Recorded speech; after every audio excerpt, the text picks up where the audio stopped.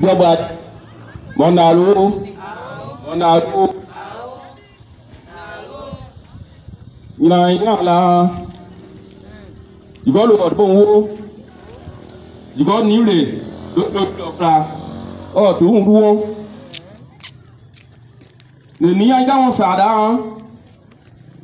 On a appris là. On dit là c'est un. Là tu le dis pour un quin. On a te bladé à ouais. À bloyer tenant. Et qu'on y a ça ouais. Ouais, où dit là. Où soit. Où dit là. Où est d'être Dieu.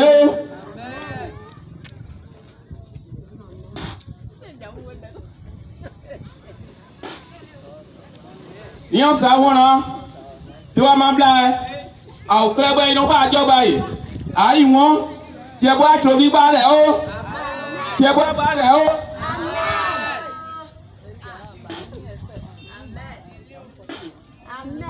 Et qu'on y a ça, oh. Popo.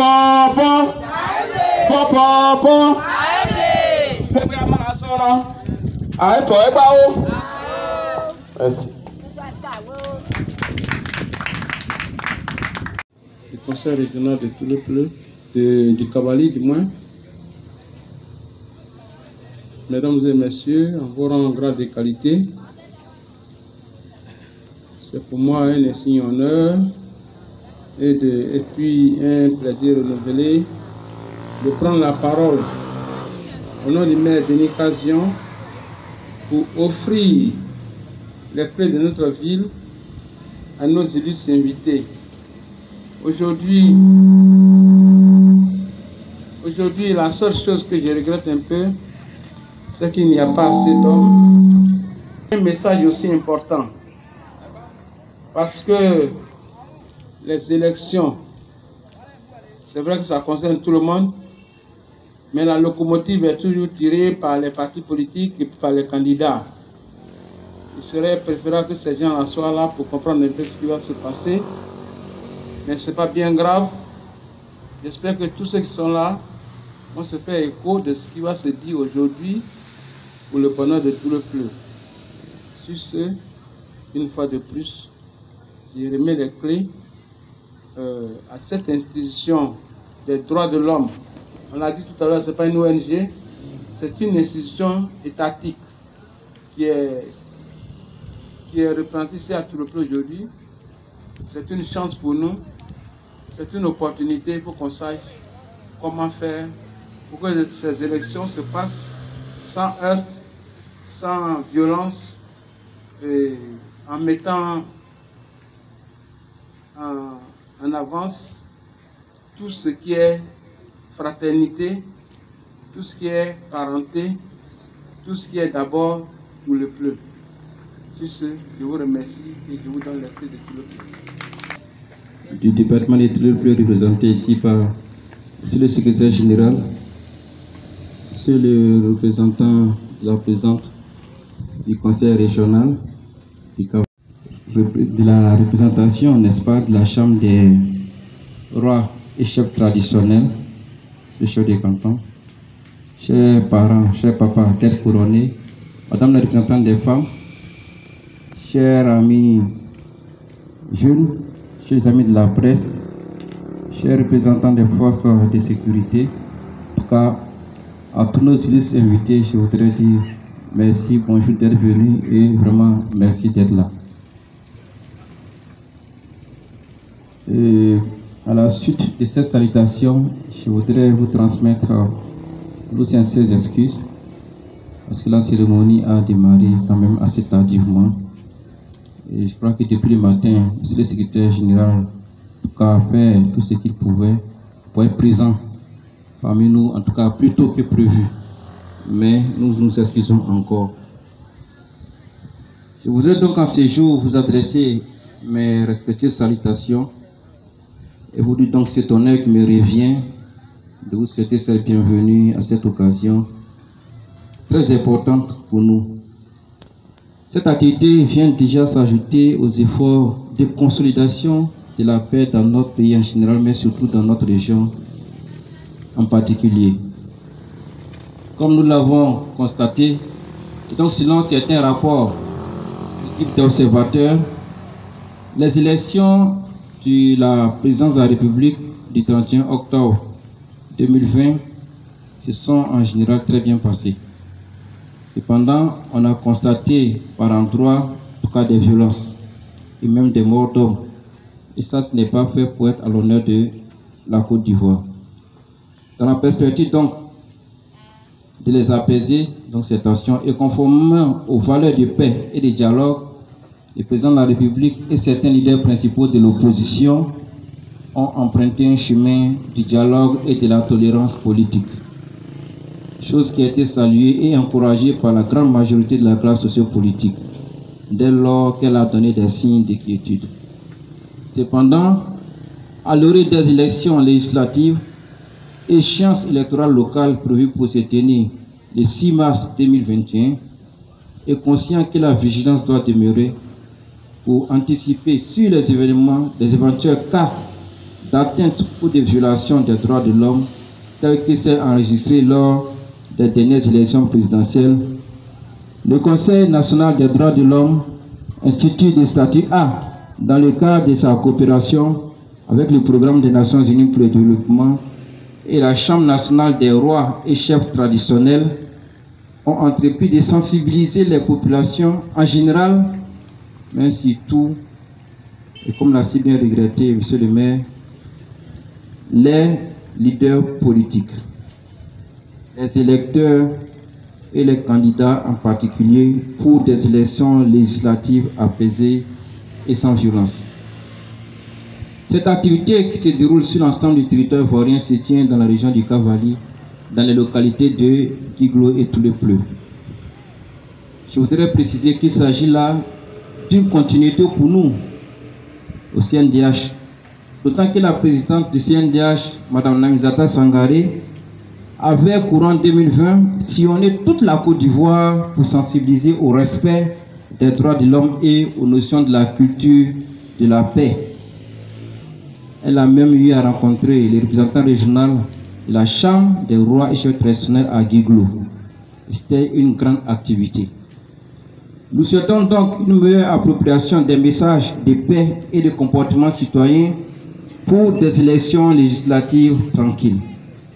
Pour notre part, je voudrais vous réitérer nos sincères gratitudes pour tout le soutien dont nous bénéficions dans ce subtil travail et surtout pour votre engagement à faire de la région du Cavali et en particulier le département de Toulepleu un havre de paix. Je vous remercie.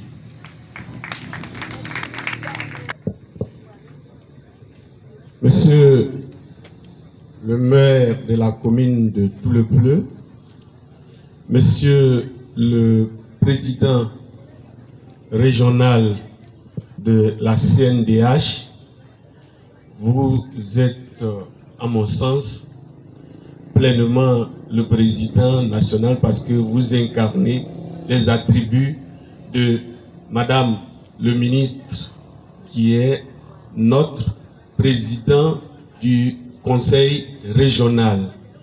En cette qualité, je voudrais vous dire que en ce jour où nous avions voulu être là le matin, n'avons pas pu, compte tenu d'un certain nombre de contingences.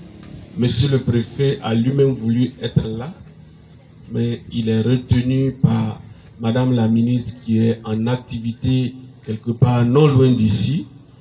Donc il m'a en tout cas demandé de venir être avec vous à vos côtés pour, comme l'a dit Monsieur le maire, aussi bien vous permettre de remplir en tout cas votre mission comme il se doit pour le bonheur en tout cas des populations de Toulepleu.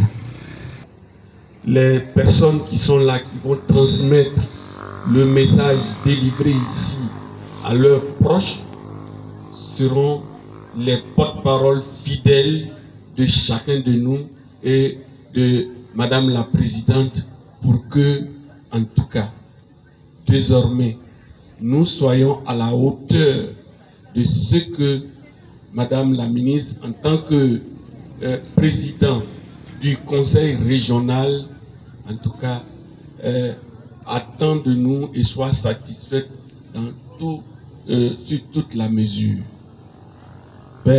Mesdames et messieurs, vous savez, les discours sont ce qu'ils sont, mais l'important, c'est le message.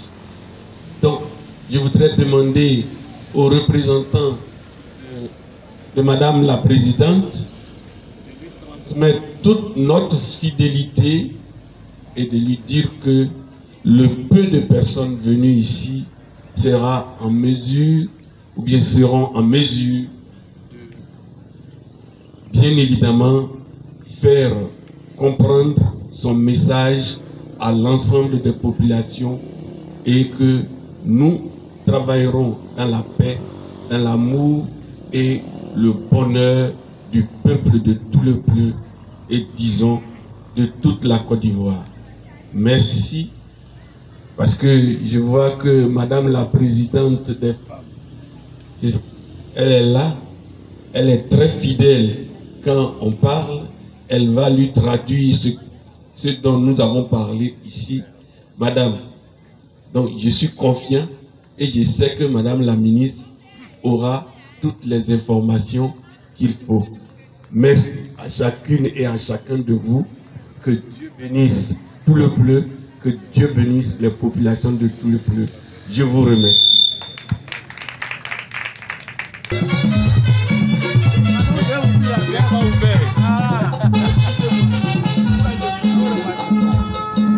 Monsieur le représentant du président du conseil régional, je voudrais vous dire que c'est en tout cas l'émotion qui a fait que la personnalité que je représente, vous voyez, a fait que j'ai oublié un certain nombre de détails et peut-être le plus important.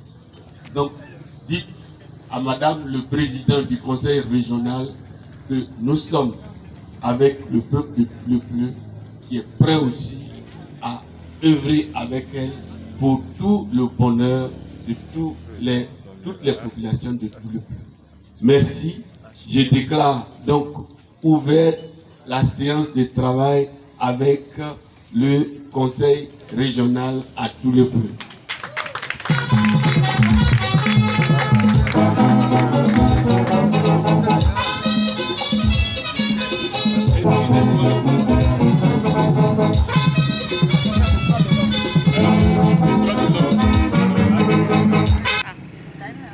L'Assemblée nationale de Côte d'Ivoire. Oui. Viens répondre à la question.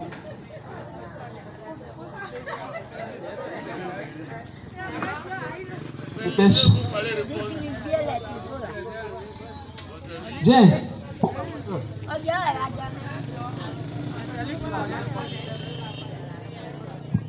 Le président de l'Assemblée nationale s'appelait M. Soumarou Mamadou. Ce n'est pas la bonne réponse. Il a dit Soumarou Mamadou. Ce n'est pas comme ça. Regagnez votre place. Qui d'autre? C'est la bonne réponse. Ce n'est pas Soumarou Mamadou, c'est Soumarou Amadou. Mamadou et Amadou, c'est pas la même personne. Incroyable de monsieur le secrétaire général. Je suis dans la de force de parler. Je voudrais déjà vous dire merci pour l'attention que vous allez porter à ce message, surtout pour son application. Ce sont des messages que nous avons voulu porter à l'endroit de toutes les parties prenantes pour les élections législatives à venir, c'est-à-dire les élections locales du 6 mars 2021.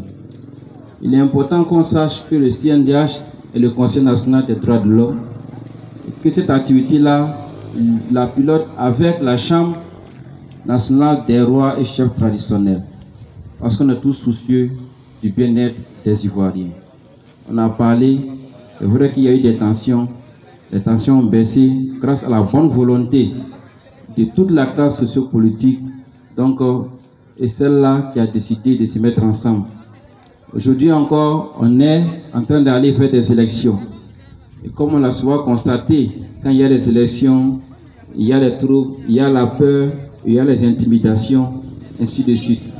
Alors que les élections ne devraient pas être cela, c'est juste un jeu. Et ce jeu-là, il a toujours un perdant et un